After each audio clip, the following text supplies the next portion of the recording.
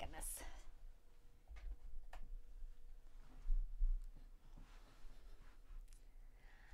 Hello, hello. Sorry about that. I was in the other room sending a quick email and realized, oh no, I have to come back over here. I bet my timer stopped. So here we are. We're talking about test anxiety in nursing school today.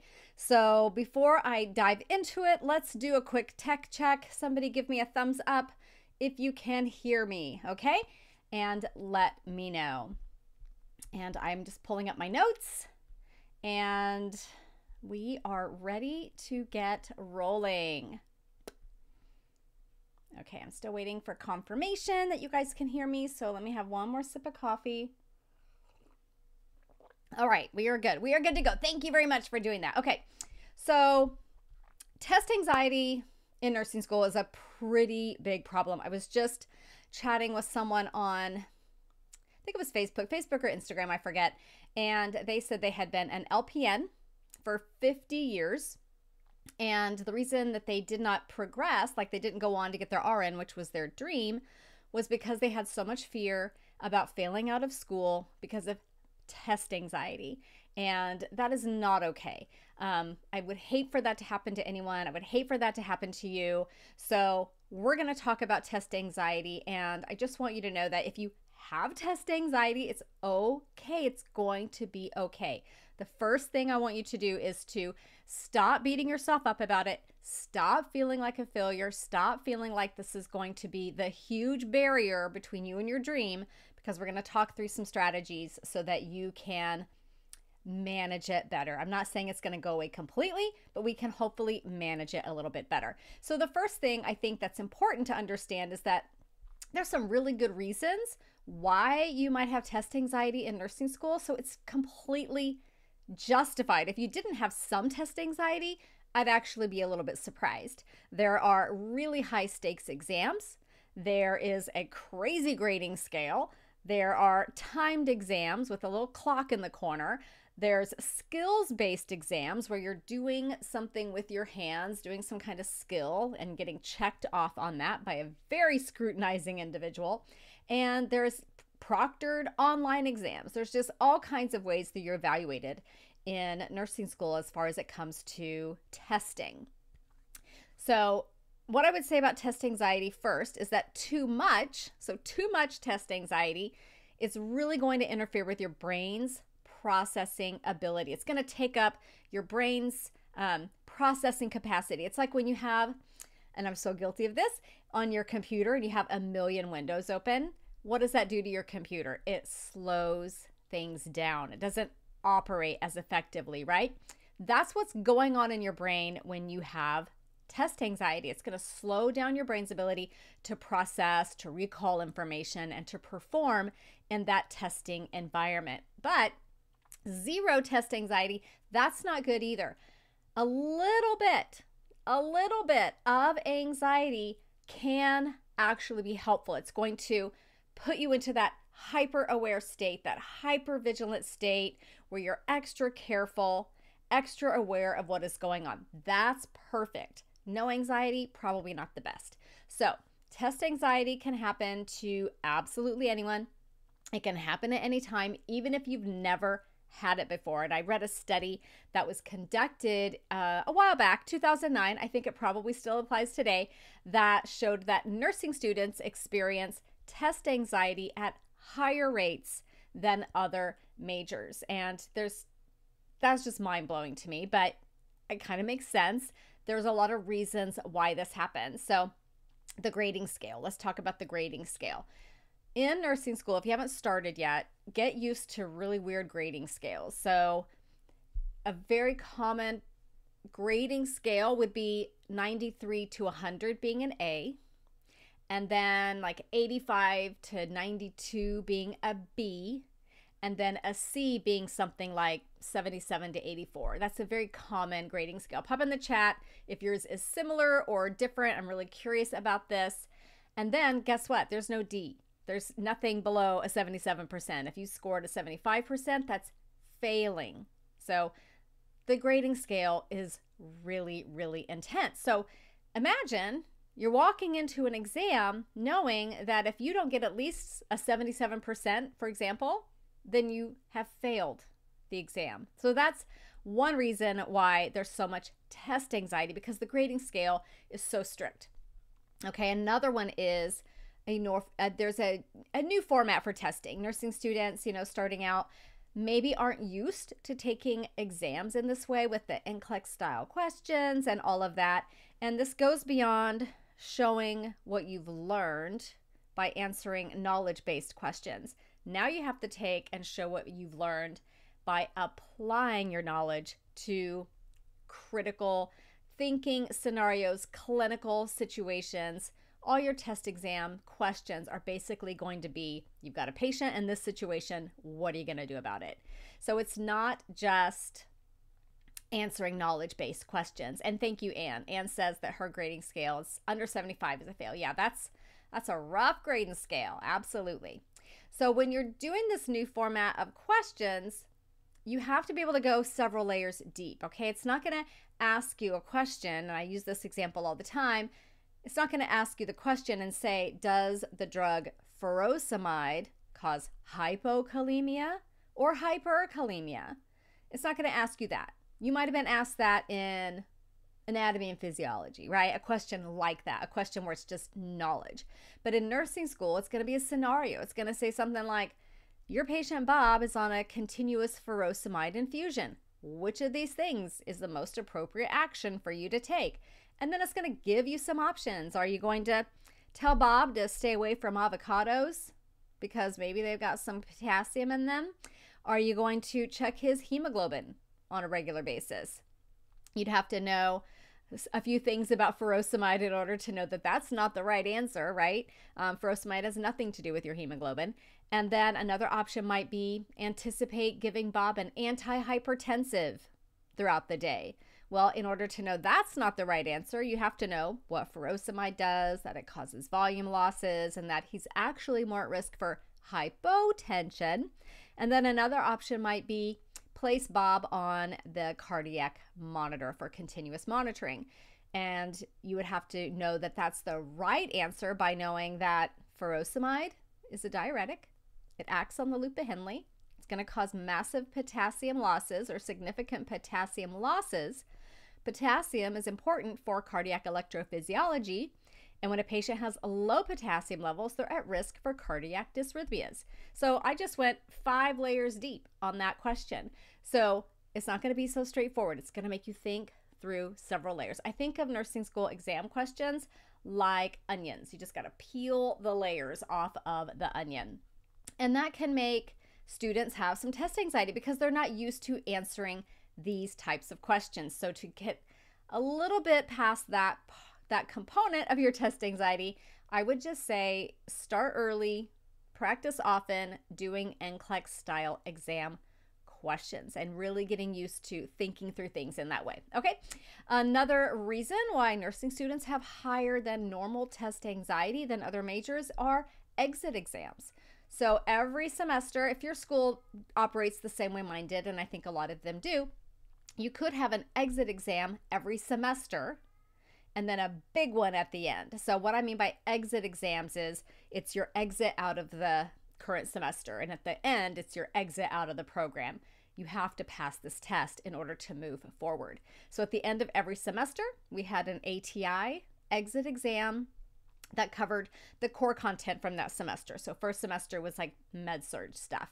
And then, when we had peds and OB, we had to take peds and OB exit exams. When we had mental health, we had to take a mental health one. We had leadership, we had to take an exit exam in leadership. And at the very end, before we could get the green light to go take our NCLEX, we had to pass a big comprehensive exit exam. So those are really, really high stakes exams. And in most programs, you get a couple, maybe 3 attempts.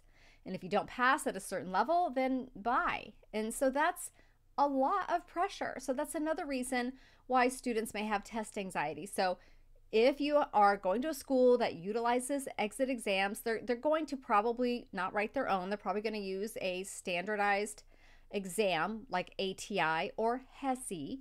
So I would recommend using the materials from those resources. Use the ATI resources to study for your ATI exit exam. I'm shocked by how many students ask, what do I study for this ATI exam?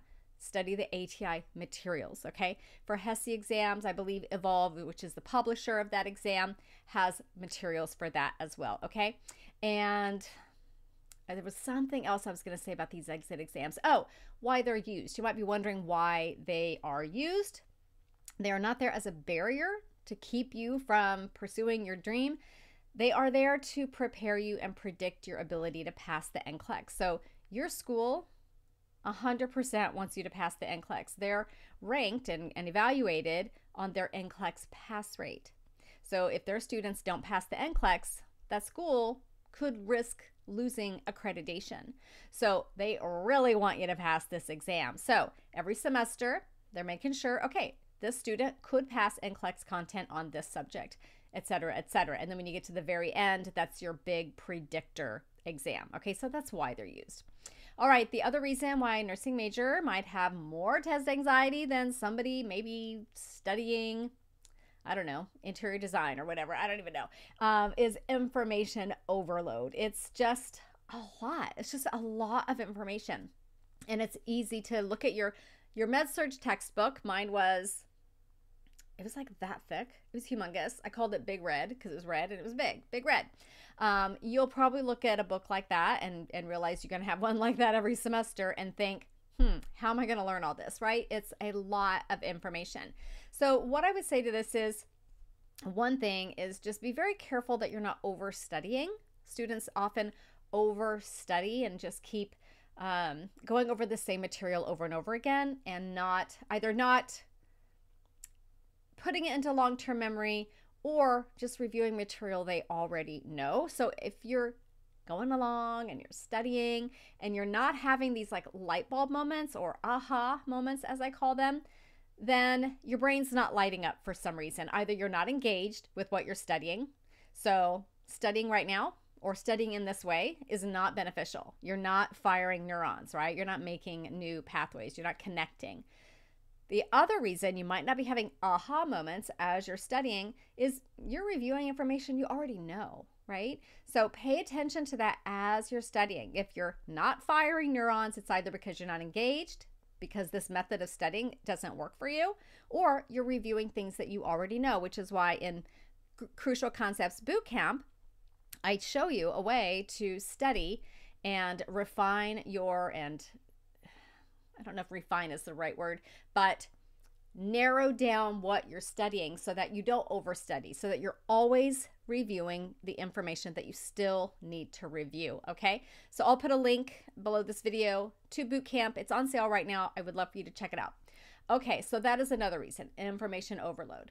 And then another reason is that you associate your grades with your personal worth. A lot of nursing students really competitive and really identify as high-performing students. You have to be to get to this point, right?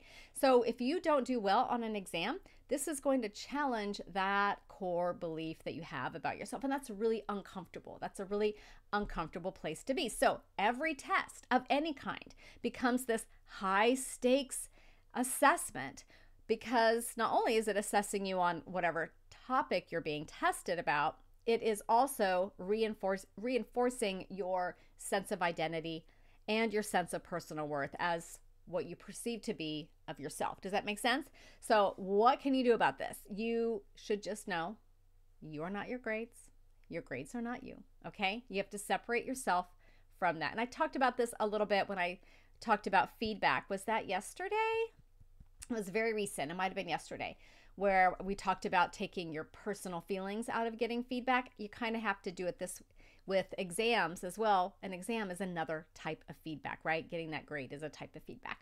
All right, another reason is maybe you have a fear of disappointing others. You've worked really, really hard to get to this point, and the expectations are really, really high amongst your peer group, your family, you know, all of those people, your spouse, your kids, whoever, and you are probably banking everything on getting through school, getting your license, getting a great career, and you might feel like people are counting on you. If nothing else, they've been cheering you on, supporting you, and it could be really hard to think that you could be letting some of these people down. Okay, first of all, they're not going to be disappointed in you.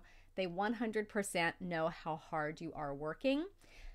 But if you don't perform as well as you would like on a specific exam, it does not mean your career's over, okay? Even if you fail a class, even if you fail out of nursing school, guess what? It's not over. Many nurses take what I call the scenic route to get to where they're going. And sometimes scenic route is great, okay? I had a student once who failed first semester, I think it was early on, it was first semester, and her attitude, like she failed first semester and then she was coming back to it, and I think she was going to go through boot camp to try to, get herself ready for that second attempt. And her mindset about it was so great. She was like, you know what? I wasn't ready. Yes, I did not succeed, but you know what? Taking this class again, it's just going to make me a better nurse overall. So taking that scenic route, sometimes not the worst thing that could happen. And then the other thing is the fear of the unknown. So not understanding what the test is like can cause a lot of test anxiety. And you probably are hearing a lot of things from other students about how hard the tests are. So it can feel a lot like you're walking into this unknown territory, right? So you may not understand the format of the test. Is it multiple choice? Is it select all that apply? Is it essay? Is it short answer? How is the test formatted? That's a perfectly reasonable question to ask of your instructor prior to the exam, okay? What is the format of the exam? And for the most part, nursing school exams are going to be written in a way that kind of mimic the NCLEX to get you prepared and get you practicing. And then as far as not understanding maybe or not knowing what's going to be on the test, what content the test is covering, when you're going back through your lessons for that, everything that's coming up to this exam, look at the objectives for your lessons. A good instructor is going to write lesson objectives for each lecture, each online module, whatever it is. And if you can speak to those objectives, you're prepared for the exam, because their exam should line up perfectly with their learning objectives, okay? So that would be one way how I tell students to kind of make your own study guide, is go and look at those lesson objectives. And then the last reason, is this the last one? Yes. Okay, so the last reason that you might have just higher test anxiety is because the exams are timed. And when you think about this, think about maybe an exam you took in chemistry class. Did you have all day to take it? No. You had to finish it in the time period of the class. So you've already done timed exams, but I understand that nursing school exams are kind of hyper timed. They're not going to give you as much time. They're probably not going to give you 3 hours to take an exam. It'll be a shorter time period. Usually it's about a minute to a minute and a half to 2 minutes per question. So they are like timed, like you got to stay on it. And so that can be a little bit anxiety provoking for students. So what I would do with this is there's usually a little timer in the corner. If you can hide that timer, if your computer testing, whatever you're using, gives you the option to hide the timer and the timer makes you anxious, hide the timer. Okay. If you're worried about running out of time, you can make a deal with yourself that on every 10th question, you're going to check the wall clock, and just to make sure you're kind of staying on track, but you don't have that timer clicking down, which can be just horrifying. Then you're just staring at the timer and thinking about how you're going to run out of time, right? So that is one tip. If you can shut off the timer. And then you have to know how the test is structured to know whether you should waste or spend, I don't want to say waste time, spend time on a question that's you're struggling with, or move on. So here's what I have to say to this. Ask the instructor ahead of time if you are able to go back to previous questions once you've gone through the test. Some tests are set up that you cannot do that, kind of like the NCLEX. You can't go back, right? You just can go forward. If your test is set up where you cannot go back to prior questions, then if you're struggling on a question, my best advice is do your very best guess and move on. But don't waste 5-10 minutes on one question, because then you'll run out of time for the exam. But if your exam allows you to go back and revisit questions, and you get to a question and you're struggling, here's what you do. You can make a choice in that moment to do your best guess and move on. if you do that, mark down the right on your scratch paper or whatever you have, your whiteboard, whatever it is, mark down what question number that was. And then when you get to the end of the test, hopefully you have time, then come back and look at it again with fresh eyes. Don't leave it blank just in case you run out of time. Okay, do your very best guess, but come back to it later. Often, I would suggest this though, a lot of times changing your answer is actually a change for the worse. I think that anecdotally, I've heard that many, many times, like your first instinct is usually the very best one. So the only time I would change an answer is sometimes something in another question will spark you to remember the actual right information for a previous question. That is probably the only time I would ever go back and change. But do your very best guess, move on, come back and look at it if you have time. Okay, so a few tips, general tips for test anxiety. Let's see. Identify and replace negative self-talk. If you find yourself saying things like, oh, I don't know this, or I am guessing every single question, or I'm going to fail this exam, you are ramping up your anxiety with this negative self-talk. So if you're in an exam and you notice those things, replace that with a more positive, self-affirming phrase such as, I prepared well, I'm doing my best. I prepared well, I'm doing my best. Something like that. And then I also suggest that you just take a moment to get really centered before your exam starts. Sit down, take some deep breaths in and out, count in for 6, out for 6. Do that 3 or 4 times. It does take a little bit of time, but it's worth it because you will be much more calm and centered. And with that, I would say avoid that pre-test freakout zone is what I call it. When you go to the exam room and your classmates are all sitting out in the hallway and they're freaking out and talking and what do you think is going to be on it? Do you think she's going to ask about this? And they're going through their flashcards and they're trying to cram in a last little bit of knowledge. That is a really stressful environment. So instead of going to the freakout zone, go to your own zone, go somewhere where you can have a little bit of quiet, a little bit of calm, even if it's just around the corner. You can listen to calming music. You can do I have this app, I forget what it's called, but it's like brain exercises. You could do something like that to kind of get your brain, like warm up your brain. You could just sit quietly and repeat your mantra, I've prepared well and I'm going to do my best. Look at pictures of your dog, whatever it is. So avoiding the pre-test freak out, and then just releasing physical tension from your body, just tensing muscles and then releasing them really makes a big difference to kind of get that pent up energy out of your body. Okay, so those are my tips for nursing school test anxiety, and really good reasons why you could have some, so you don't feel like you're the only one and that it's unjustified. It's totally justified. The trick is to not let it be too much where you can't process, but let it be just the right amount so that you're hyper aware, hyper vigilant, hyper careful, and do your absolute best. Okay. All right. So tomorrow, let's see what we're talking about. We're talking about being an older student in nursing school tomorrow. So I will see you back here for that tomorrow. And Anne says she watches something funny right before the exam. Okay, that's great. And yeah, laughter is great stress reliever. Absolutely. Okay, so I'll see you all tomorrow. Bye.